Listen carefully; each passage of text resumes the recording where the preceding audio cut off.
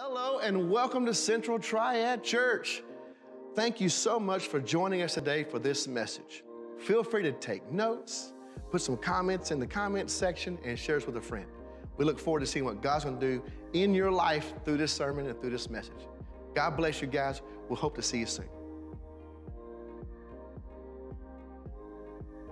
I remember when I was a kid and I would try to get in a room full of people, and sometimes I would sit quietly and hope someone would come be friends with me. Anybody ever done that before? But the truth is, people aren't drawn to misery. They're drawn to life, right? So when I learned that if I spoke up, said some things, joined the group, be friendly, everybody say be friendly, that I made friends. Matter of fact, we haven't done this since 2020, but in just a moment, I'm gonna have everybody stand up, and we're going to be friendly. You ain't gotta leave your seat, but you can if you want to. You ain't gotta shake anybody's hand, you can if you want to. But I want you to find 3 people you do not know, point at them, and tell them this statement: I have been trying to reach you about your car's extended warranty. Are you ready? Let's all stand. Find 3 people and just point out and say, I've been trying to reach you about your car's extended warranty.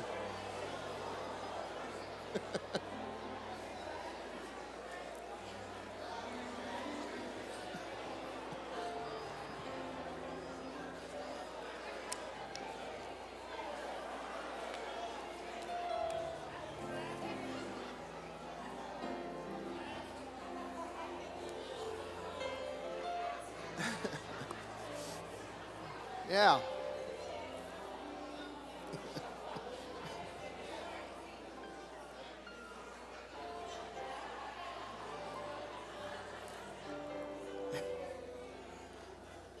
All right. That felt kind of good, didn't it? Instead of you getting a phone call, you get to tell somebody else for a minute. That's kind of nice, isn't it? The Bible goes on to say, there's a friend that sticks closer than a brother. So not only if a man wants to have friends, then they must show themselves friendly, but also the Bible goes ahead and speaks forward and says, there's also a friend that can stick closer than a brother. Being friendly is a very important thing. Friendly means that people want to be around you. Do y'all know someone who's friendly? Yeah, do you know someone who's friendly? Raise your hand. Do you know someone who's not friendly? Raise your hand. Yeah. Do you want to hang out with the not friendly one? Not really. Not really. No fun. Friends are important. So how do you make friends? Well, the first thing you got to do is you got to be kind. You got to be friendly to people. Here at Central Triad Church, we have a thing called Central Groups. What's the purpose of the groups? The groups are Bible studies of all types, all kinds of things that go on. And you find yourself in a group of people, 4, 5, 6, 7 people, talking about marriage, talking about scripture, talking about amazing things to develop relationships and friendships. You got to have somewhere where iron can sharpen iron, because otherwise you become weakened and you're separated from the body, and it causes there to be issues in your life. But talking about friends today, so I want to encourage you, we start Central Groups up next month in August. Get ready to get in a group. It's going to be an amazing time. Go to the church app, scroll down, see the groups, click on it. Look at all the groups available now. We'll have more available in the next couple of weeks. Select one, register for it, and be a part. It's going to be really, really a lot of fun. Proverbs chapter 17 says it like this: a friend loveth at all times. A friend will love you at all times. And there's moments in your life where you may be sick and tired of trying to love somebody. It happens. People can be frustrating. I'm not going to point anybody out. I'm just saying it can happen. But a friend, a real friend, will love at all times. I've been very blessed to have married a woman that I called my friend when we got married, but I really didn't know what friendship was. And after 28 years together, I'm learning what friendship really is. At my worst, she still loves me. At my best, I'm just amazing. But I have moments where she loves me anyway. A real friend loves at all times. And a brother is born for adversity. In other words, a friend can become someone that can be so close to your life that when you go through adversity, trial, and struggle, they are right there in the process. As a matter of fact, I learned several years ago that if you have more than 5 real friends in your lifetime, you are truly blessed. Now, when I say 5 real friends, what I mean is, the kind of people that if you called them, they would drive 10 hours to get to you. You may not talk to them every day, but when you do talk to them, it is an immediate connection. You know what I'm talking about? And if you have 5 of those in a lifetime, you are really, really blessed. I know that in this house, over the last 15 years, being in this place and surrounded by such amazing people, there are times, I don't know, it's more than 5. I know it's a bunch because I got people that if I called them, they would drive 10 hours to meet me if they had to. That's incredible to realize what friendship can look like in your life. And we all need these types of relationships to happen in our life. And they don't happen because somebody else made it happen. They happen because you made it happen. I made it happen. I stepped out. I did something. I said something. I put myself out there to be a part of something. I intentionally try to go to people who are being real quiet and set back and not really wanting to talk too much. I do that on purpose because I know what they're thinking. They're thinking maybe they're uncomfortable. Maybe they're introverts. I've heard this word introverts. I don't know what it means. I don't know what it means to be an introvert. I'm not one. I do have moments when I get tired of peopling and I close the door. It's like, okay, I'm done with everybody for a little while. But people, loving people, knowing people is a journey. And every relationship you have in your life is both a give and a take. You're not going to have an incredible friend, one of those 5 that you never give to. You're going to have to give at times as in part of the relationship. So you have these friends. And the scripture talks about there being one that's even closer than a brother. Job had some friends. Job, if you don't know the name Job, if you've never heard it before, Job went through the worst possible things you can imagine, far worse than we know in this time frame of life, the things that took place. And he had some really good friends. But even his really good friends, at one point in time, turned to him and said, Job, you should just curse God and die. These were his 5. Really, it was 3, but I'm just saying on that hand that these were the ones closest to him. And he had gone through so much that at some point in time, even his closest friends said, honestly, Job, if I was you, I'd curse God and just die. Enough's enough. But this is an amazing verse in chapter 42 of Job. And the Lord turned the captivity of Job when he, read it for me, prayed. All the mess he went through turned when he began to quit thinking about himself and his issues and begin to pray for the friends, even the ones who said, man, it's probably just time to die. And then the Lord turned his captivity. And then what did God do for that? God gave him twice as what he had from before. When you begin to realize that sometimes our relationships are not about us, but about the person you're in a relationship with. And giving to them, praying. Can you imagine being in Job's shoes? You've gone through the worst you can imagine, and the people you trusted the most turned their back on you. And instead of hating them, you prayed for them. And in the process of praying for them, God says, now I'll turn your captivity. Now I'll cause you to be blessed. Now, once you've realized the process and the value of praying for those around you. When was the last time you prayed for a friend? I mean, I'm talking about, that ugly cry. I want to bless somebody. My friend's going through stuff. I want to be there. It's a part of the relationship that we have that we're going to have these moments where it pulls on us. Even we're the ones wanting the attention, but it's pulling on us. Matter of fact, you have to learn, because we're all guilty of this. When you have friendships and relationships, you have to learn how to repent, how to repair, and how to restore. This is part of life. You're going to have people in your life. Guess what? You're going to make mistakes. You're going to say the wrong thing to the wrong person at the wrong time. It happens. Why? Because we're human beings. We get frustrated.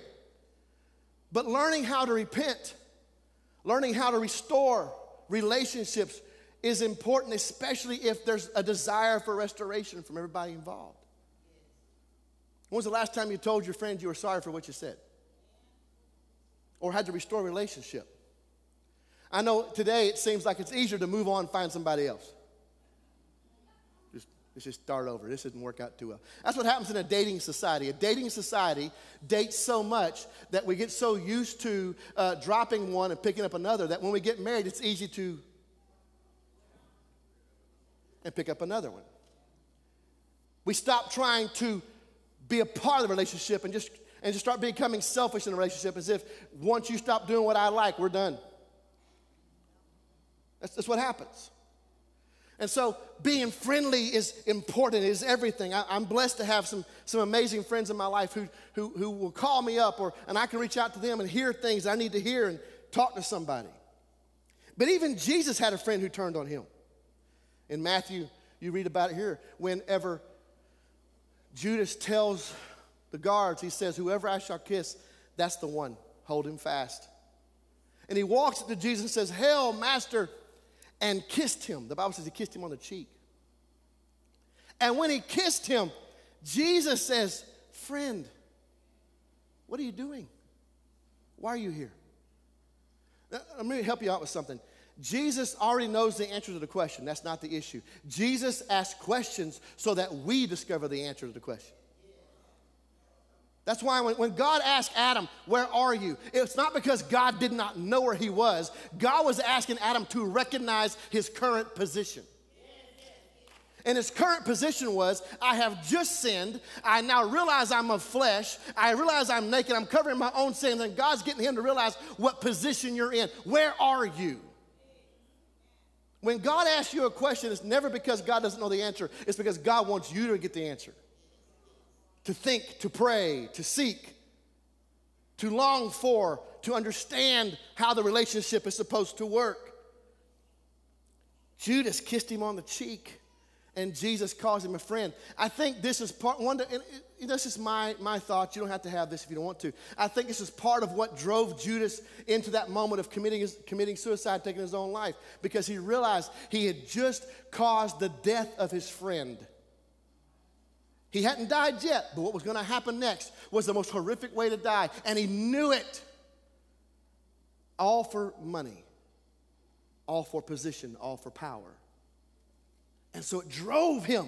He had turned his friend over. He had given his friend over to those who would brutally, brutally destroy him. Friend, why are you here? We all can have moments where someone can betray us, but how do we respond to it? What do we do with it? There's a story in Mark that I really enjoy. It's a story about a paralytic man. It starts in Mark chapter 2, and it says, again, he entered in Capernaum after some days. Now, Capernaum is the town Jesus was going to. Jesus had a house in Capernaum. He was there for many reasons. One, business. He was a businessman as well. Jesus was we called him a carpenter. The truth is, he was more like a stonemason. He worked more with stone than he did with wood. Wood is very sparse over in the Middle East. So they built their houses from stone. Everything was from stone. So it's no surprise to me that the stone rolled away. Hallelujah. Because what's inside that thing was something that he's already been working this stone already. He knows. And so he has a house in Capernaum, and he would go there between trips. And as he goes there, his disciples would stay there as well. My wife and I were there. We took pictures of it. I meant to bring the picture, and I totally forgot. I'm sorry. They built a house over the house so you can look down and see the house. This house where Jesus stayed in Capernaum. And while he was there, it was noised about that he was in the house. While he was there, it was noised about. In other words, word got out that Jesus is back at his house. And the city began to buzz that he was there. And word got out. And straightway many gathered together, insomuch that there was no room to receive them, no, not so much as about the door, and he preached the word unto them. In other words, his house filled up so quickly that the crowd went out the front door, and then the crowd lingered around the front door, there was no way to get into the place because the crowd was so big, and they had covered the entrance up because they wanted to hear what Jesus had to say. They wanted to be a part of it. Matter of fact, Luke chapter 5 tells us that at this moment he's at home, and the power of the Lord was present to heal them. The atmosphere at his house was so powerful. The crowds had gathered. They knew he was there. They've seen him heal blinded people. They've seen things happen, and they gathered to the house because the presence of the Lord was there to heal them.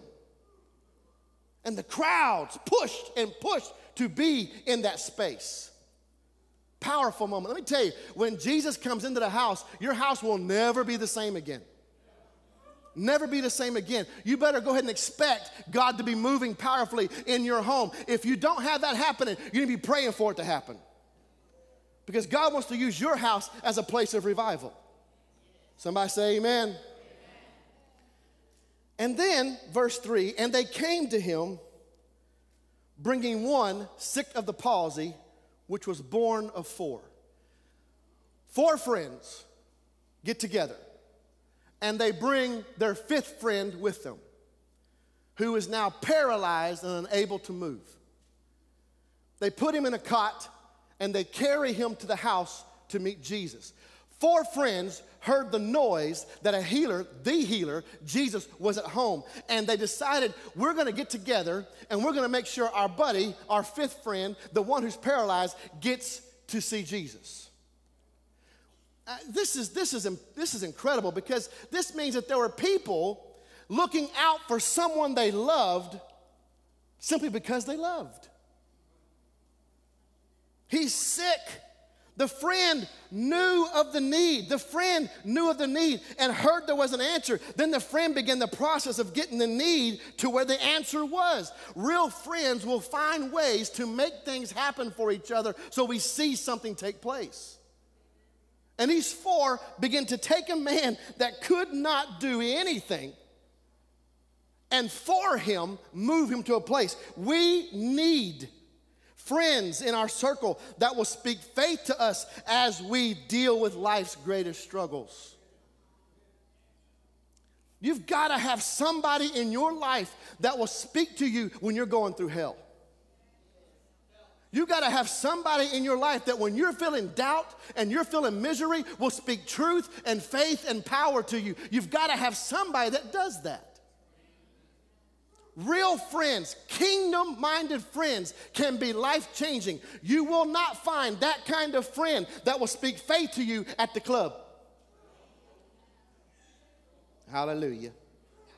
Just pointing out some obvious things we seem to forget. Those kind of friends aren't there. You want faith-filled friends, kingdom-minded friends that will speak faith and power to you whenever you find yourself at your lowest. Somebody that will walk up to you and say, Jesus said you're going to have healing. Jesus told me you're going to be okay. God's going to bring you through. Have some way of producing faith in you. Do you have a friend like that? Do you have somebody that walk up to you and say, no, not like this. I'm not going to let you get miserable. No, we're going to pray. Have you been a friend like that to somebody? You saw them hurting. You saw them in deep need, and you felt the Holy Ghost say, go right now. Speak a word to them. And it's not always the words you want to hear. Can you imagine a paralytic guy? He's at home. He's laying on his bed. In walks his 4 buddies, and they say, hey, get ready. We're gonna throw some clothes on you. We're going to take you over to see Jesus. He's like, no, there's a crowd of people over there. Why would you take me over there? Look at this. I've been like this for a long time. What are you talking about? You want to take me in front of all those people? No, I could just be here. But 4 friends say, no, we're going to take you. Besides, you can't stop us. You're paralyzed. We're going to do what we want to do anyway. And they literally scoop him up, put him in the cot, and take him there in front of everybody. And the Bible says in verse 4, when they could not come nigh unto him for the press that crowd outside the door that had blocked everything and they couldn't get in. The Bible says they couldn't get to the press. They uncovered the roof where he was.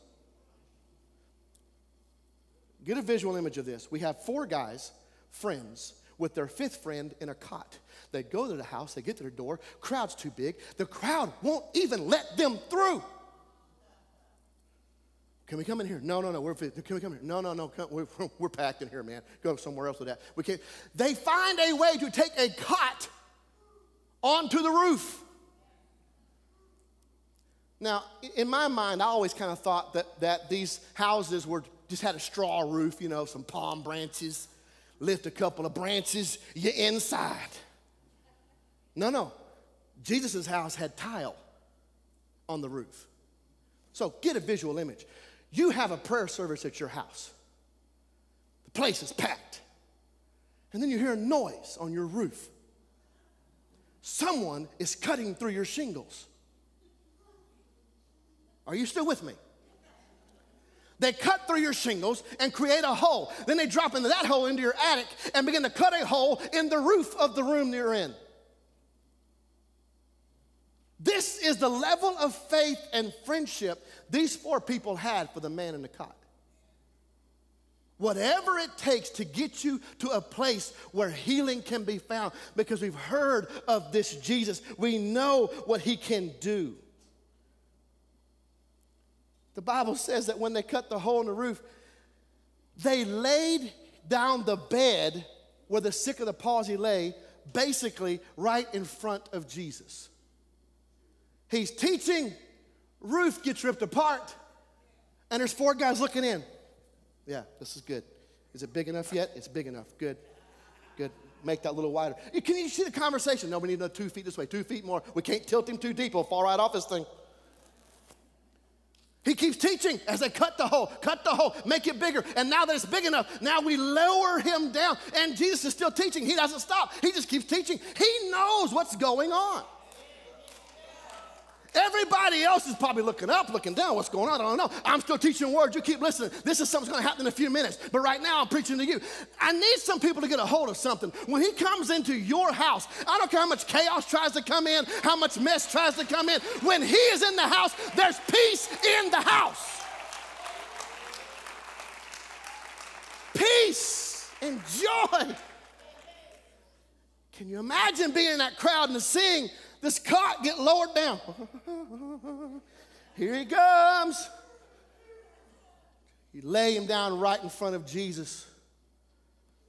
And then he does something that makes no sense. He sees the need. 4 people have done all they can to put the need in front of him. And he doesn't speak to the need. He speaks to the greatest thing. Son, your sins are forgiven. Wait, I came here for a healing, but what I got instead was all my past being erased and washed away. Even before the blood was shed on the cross, all my sins, I've done nothing to get here. I just laid in the bed and they put me here. But when they put me here, you said my sins are forgiven. God does not just meet us at our needs. He meets us at the place beyond our needs. Sometimes I have in mind what I need. I need this, I need that over there. If I could just have that, it could be great. How many thought you were going to win the $1 billion? And if I just had that, then I could do something great. You can do something great right now where you are by faith, believing God for what he's doing. Thy sins are forgiven. When you live by faith, Jesus will not only meet you at your faith, but also step ahead of you to what you truly need. He speaks this word, your sins are forgiven. He does this for 2 reasons. Number 1, the man's sin can be forgiven. Number 2, to teach everybody in the room that he had the power to forgive sins. The scribes, they're sitting there listening in. The scribes are right there behind him, and they begin to ponder in themselves. They're saying stuff like, who is this man? He's speaking blasphemies. Now, forget the fact we've got a hole in the roof. We've got a man who can't move now put in front of Jesus, and he's forgiven sins. Forget all this stuff, and just he's speaking blasphemies. Who can forgive sins but God alone? Duh. Father, Son, Holy Ghost in one. The Bible says he robed himself in flesh and walked among us. Who can forgive sins but God? They're saying in their own questioning who he is. But they're being so attacking. They're religious. Here's the thing about religion. I don't do religion. I do relationships. Religion will drive you insane because you can never get good enough in religion. But when you have a relationship with Jesus Christ, everything shifts. It's a whole different ballgame. So I'm not here to give you a bunch of rules. I am here to tell you that if you will trust Jesus, something will change in your life quickly. It'll blow you away what God will do. So Jesus looks at them and says, why are you pondering this in your heart? Well, what's easier to say to the sick of the palsy? What's easier for you to say? Your sins are forgiven, or to say, arise, get up and walk? Both things sound impossible. What's easier for me to say? Why don't I just say this? And so the men are stuck. They're frozen in space and time. They don't even know how to respond to it. I think this is it. Nope, hit the wrong one. Mark, here we go. But that you may know that the Son of Man hath power on earth to forgive sins. The people are questioning. And Jesus looks at the palsy and says, but I wanted you to know I can forgive sins. All of a sudden, the man with the greatest need is having an intimate moment with Jesus. The man who needs God to move because he cannot move is now in an atmosphere of an intimate moment with the creator of the universe, robed in flesh, having a conversation with him. I want you to know I can forgive your sins. And then he says, unto you, arise, take up your bed, get this, and go into your own house. This man, I don't know how old he is, we don't know his age, we don't know anything, we don't know if he was born this way, we don't know if he was normal and then all of a sudden something happened, we have no idea. Here's what we do know, he is paralyzed, he cannot move, and now Jesus says to him, arise. Everything has been set up for this man. He's got 4 friends looking in.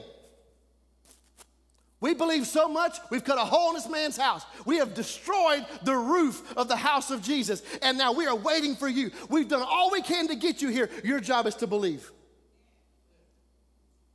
Arise. And the Bible says he immediately rose up. Then Jesus says, take up your bed, and I think this is part of the fun part, go back to your house. You done cut a hole in mine. Go to yours. But why is that so important? The man immediately sat up, picked up his bed, and began to glorify God. And the people said, we've never seen it in this fashion. We've never seen it like this before, where you have such a major miracle take place, and now this man is picking up his bed and going back to his house. You would think the last thing you want someone to do who's been stuck in a bed for who knows how long is to tell them, pick up the bed you've been lying in and take it back to your house. You would think, burn the bed. I'm thinking, never touching that bed again. I'm out. I'm up and running. Let's do this thing. I'm done with the bed. He said, no, pick up your bed and take it to your house. Go back to your, why is that important? Because here's how it works. Victory happens when what used to hold you captive is now held captive by you.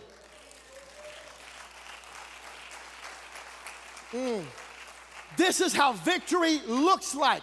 When you've got alcoholism, pornography, addictions to all kinds of things in this world, when you have victory from those things, they no longer hold you captive, but instead you have the authority and the power over it, and you hold it captive. That's what victory looks like. The pull is not there. The draw is not there anymore. Why? Because I have victory through Jesus Christ. And now the crowd who wouldn't open up to let him in for a miracle, now the waters begin to part as he walks out carrying the testimony of his deliverance. Everybody that sees that man go from that house back to his house and for the rest of his days will all say, hey, weren't you the guy that was in that bed? Oh, there was a time when I was in this bed, but I had some friends who came along beside me. They carried me to where Jesus was. They tore the roof off. They lowered me down. And then Jesus said, my sins were forgiven. Then he said, get up and walk. And now I carry this for you to know that whatever your bed looks like, he can set you free right now. That's how good he is. He can change your life too. You don't have to be depressed. You don't have to be miserable. You don't have to be all upset. You can have joy, unspeakable joy. You can have this. Victory happens when what used to hold you captive is now held captive by you. This is the journey of incredible relationship. John, Jesus makes a statement, John chapter 15. He says, these things I've spoken to you that my joy might remain in you and that your joy might be full. He's all about you being full of joy. He doesn't want you walking around miserable. I don't like hanging out with miserable Christians. I refuse to do it. If you're going to be miserable, hallelujah, I'm going to the house. I'm not going to put up with this. I ain't got time for this. I'm going to speak joy into you. He wants us to be full of joy. It's the process. This is my commandment, that you love one another as I have loved you. Greater love hath no man than this, that a man laid down his life for his friends. You are my friends if you do whatsoever I command you. Henceforth, I call you not servants, for the servant knoweth not what his Lord doeth. But I have called you friends, for all things that I have heard of my Father I have made known unto you. You have not chosen me, I have chosen you. Look at your neighbor and say, he chose me. That you should go forth and bring forth fruit, that your fruit should remain, that whatsoever you shall ask in the Father in my name, he may give it to you. These things I command you. Here's the command. That you love one another. He says, I will call you my friend as you love one another. Can you imagine that your relationship with Jesus Christ is also connected to how you love your brother and sister? Hallelujah. Can you imagine that his relationship with me, calling me his friend, is connected to how I love Matthew? Well, I know you don't want to love everybody. I get that. But if you're not loving God's people, you're not part of the family. Are you still with me? Why is it people like to find whatever reason we can to be divided from each other and not united together? The fact is, loving each other is one of the biggest things we get to do. Well, I just wish they would change a little bit, then I could really like them a lot, you know? That's not loving them. That's you putting down conditions for your relationship. In the kingdom of God, we're supposed to be helping each other get better and stronger at all that we do together. We're supposed to be the friends that would carry each other when we need to be picked up. And you can't do that if you don't love each other. I may not be able to supply the needs you have, but I can stand there with you and pray with you and be a shoulder you can cry on and be someone that can lift you up in the middle of the stuff. That's how it's supposed to be done. It's not a competition. Who's the best prayer person? Who likes the pastor the most? Who does he like the most? None of that matters. None of it matters. What matters is loving the body of Christ as we're called to love. This is what we're supposed to do. And when we do that, he says, I'll call you a friend. This is everything that we have to have. He says he'll lay down his life for a friend. This is just an extra thing. No greater love hath any man than to lay down his life for his friend. Understand something. He was talking about his death that was about to take place on the cross. He was not talking about giving people power to control you. It's not the same thing. If me being your friend means I got to die for you, that's not going to work. Or I got to give up this or give up that or do this or do that. No, it's not going to work. He said, I'm talking about what I am doing for you. I'm going to lay down my life for you. Now, you can choose to lay down your life for somebody. That's real love. Choose to die for somebody. You can do that if you desire. But he's talking about himself.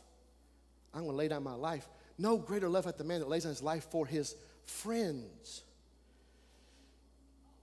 What does that mean? We go to that point where he laid down his life. John chapter 19, he's on the cross.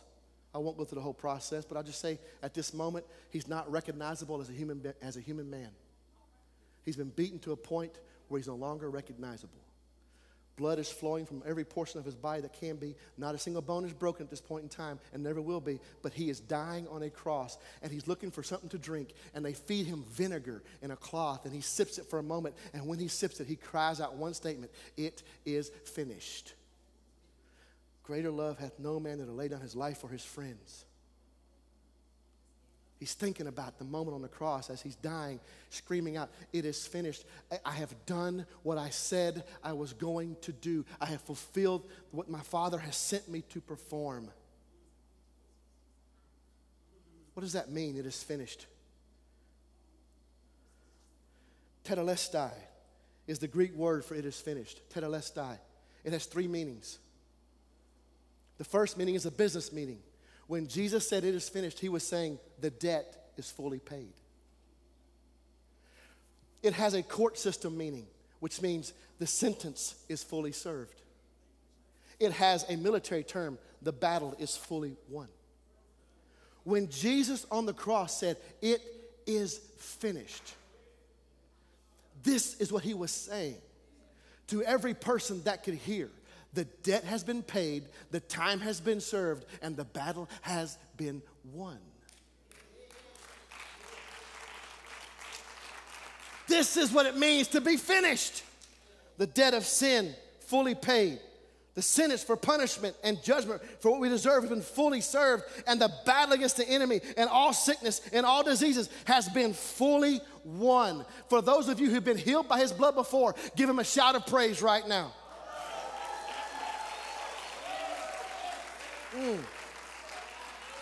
It is finished. What was required has been done. And now, all that's left is for you and I to understand and to receive. The Bible tells us that in Acts chapter 2,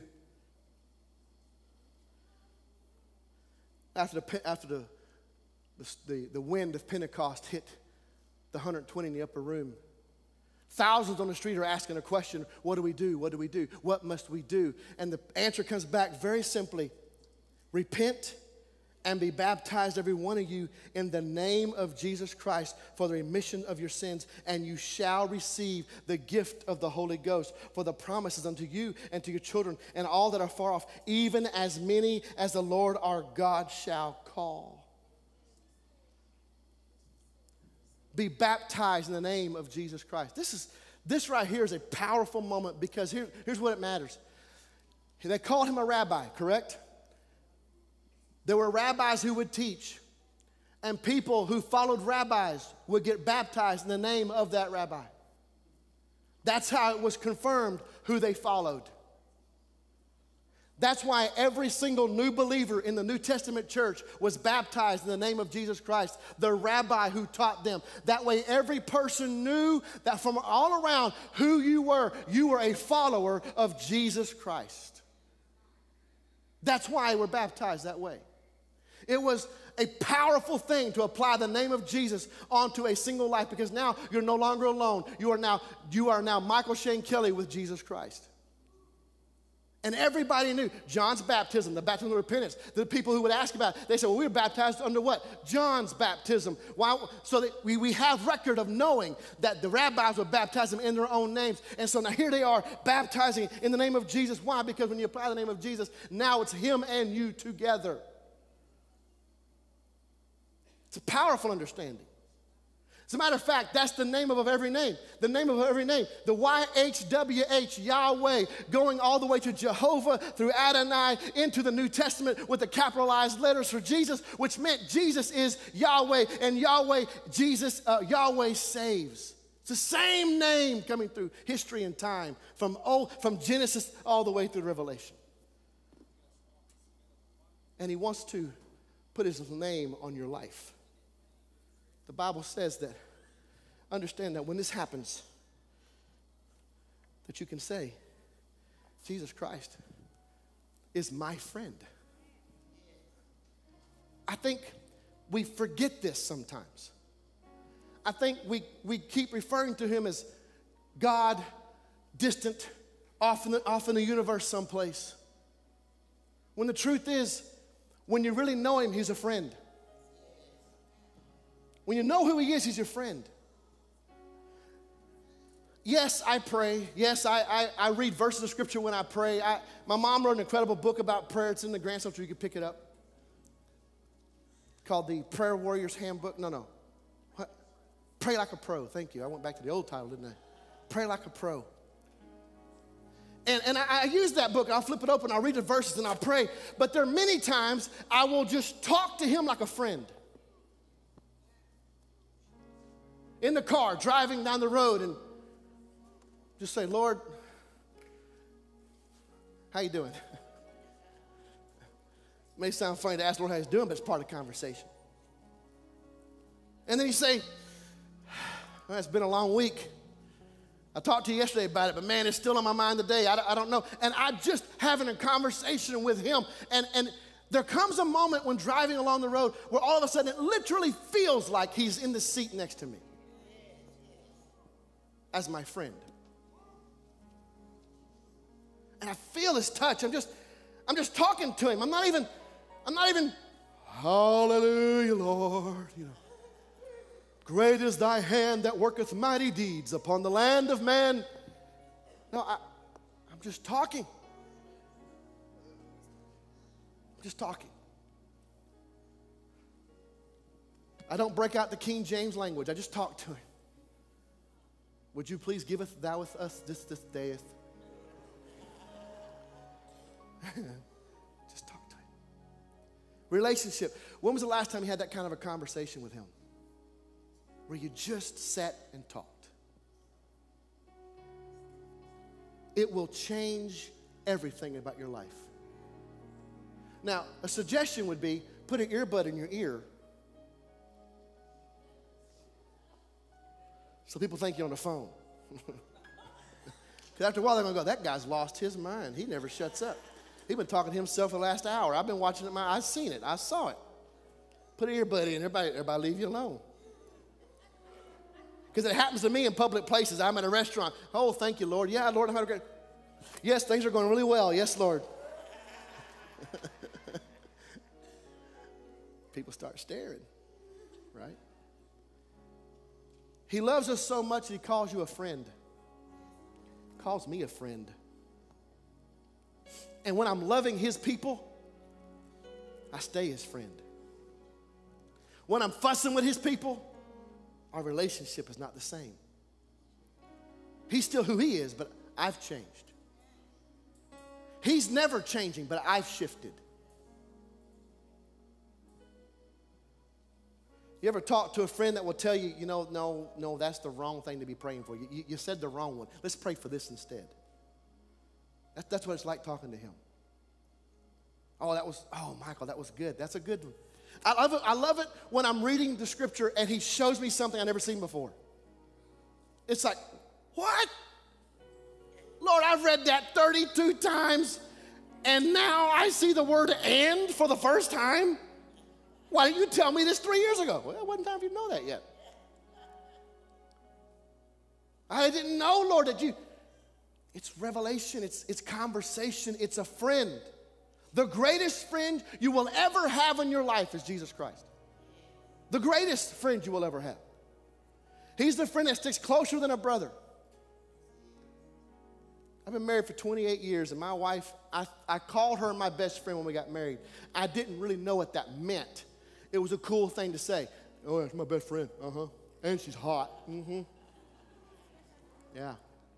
I was leaning more towards hot than friend. Let's be honest. It's truth. It's just the truth.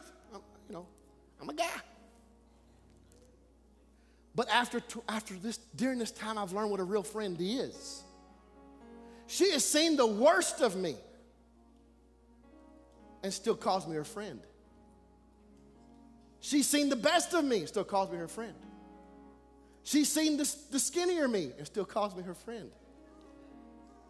She's seen the thicker me, still calls me her friend. She's seen me in the hospital. She's seen me on the mountaintop. She's seen me when I was on my face on the floor, begging God for an answer that I could not get. And instead of walking away and thinking I was weak and miserable, no, instead, kneeling down beside me and beginning to pray. That's what a friend does.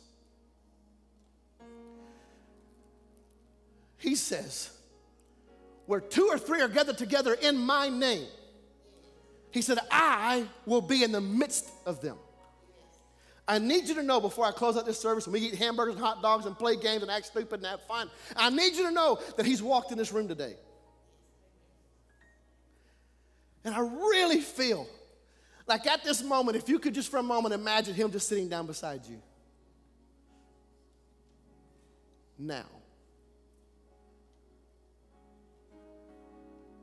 Yeah. What would you say? What would you do? What would you, if you just walked in and said, I see your hand. Yeah, you hurt that, didn't you? Yeah, you did. Yeah. I want to tell you something. Your sins are forgiven. I love you. We're going to have healing here soon. But more importantly, I want you to realize this life you're in right now is just a blip on the radar. It's a blink of an eye. I got some places designed for you. I got this house that I've been building just for you. Wait till you see what I have put in this house for you. I told you I was going to go prepare a place, and I have. What did you need from me today? And all of a sudden, everything changes. And now there's a relationship. Does anybody in this room want to have that conversation right now with him? Just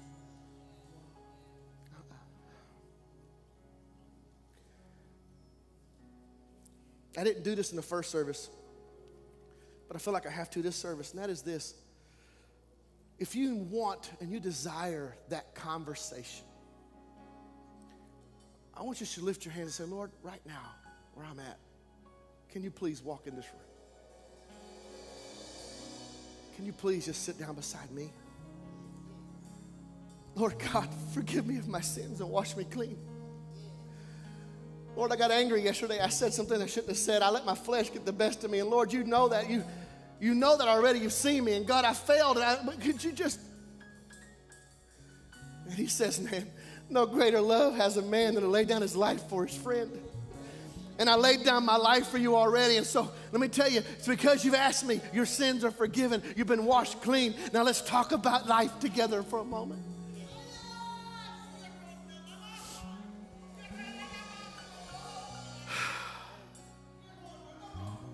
Let's just have this moment of conversation. Because I call you my friend. Yeah, I've seen you and your wife. I know the two of you were really arguing the other day. I saw all that. I know all about it. I'm speaking some healing into you right now because you're fixing to walk in that room and apologize. Oh, I don't like to apologize. But yeah, you're going to go apologize. You're going to repent, restore, rebuild. He's not far away. He's here. And he loves us so much, he would take the time out of all the cosmos to be here right beside you. Right beside me at this very moment. And then there's times he'll sit down beside you and he'll say stuff like, have you gone to see Jimmy? You know he's hurting right now. Have you talked to him? I want you to go talk to my friend John. He needs help. I need to send him somebody that can become his friend. You know, I told you last week I was at a restaurant and I felt the Lord tell me to talk to a guy at another table. Remember I told you and I kept ignoring because I was eating my chicken cacciatore. And I said, Lord, can I just eat? I'm really, really hungry. I want to eat. And I kept saying, and he told me, talk to the guy at the table, talk to the guy at the table. What I didn't tell you was, I did tell you that the guy at the table started talking to us. I told you he started talking to us. I'm like, okay, Lord, I'm so sorry. I should have spoke up. But I didn't tell you what he said. The Lord been talking to me for 20 minutes at this table to go talk to this guy. I don't know. And I'm eating my food, and I won't do it, and I'm being a little bit rude. I'm not doing what I'm supposed to do. And the guy at the table says, here's his exact words, awful quiet over there.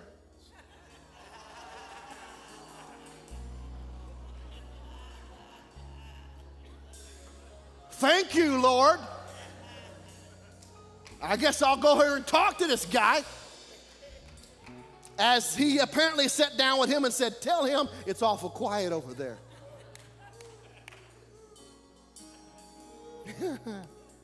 God's sense of humor is staggering. Hilarious. I walked out there going, awful quiet over there. Yeah. Let's stand together. Oh. We're going to pray. Before we pray, I want you to know that when we finish praying, the altar teams will make their way to the front as fast as they can. And when they get down here, I want you to know that whatever you need in your life today, whether you need to give your life to Christ for the first time, or perhaps you need to recommit your life to Christ today. Maybe you need to receive the baptism of the Holy Spirit. Maybe you want to get baptized in Jesus' name. We have a team here waiting for that as well. Maybe you need healing in your marriage. Maybe you need a reminder of just how much of a friend he really is to you right now. Maybe you need to bring to him the burden you've been carrying and say, God, I've tried all these things my way and it hasn't worked and I want to give it to you now. Whatever your need is, what doesn't matter. I want you to come forth and get prayed for in just a moment. It needs to happen. Your life will be changed today. Let's pray together. Heavenly Father, I thank you, Lord, for who you are. Lord, I thank you that you know us. Lord, I thank you that you love us. Lord, I'm thankful that you call us friends. And Lord, I'm asking right now for your Spirit to move in this place. Sit down beside us. Let us hear your voice. Let us feel your touch. Let your power flood this house. Let revival break out, Lord God, not only in this building, but in every house represented in this room right now. Let revival explode at this moment. In the name of Jesus. Lord, I'm fixing to have the altars open, and God, I'm asking that for every soul that runs forward, for every person that comes up here for healing, that God, you will heal, that you will deliver, that you will set free, that you will save, because God, you promised you would do just that. Lord, we give you the praise and the glory. In the name above every name, we seal this prayer. In the name of Jesus Christ, we pray.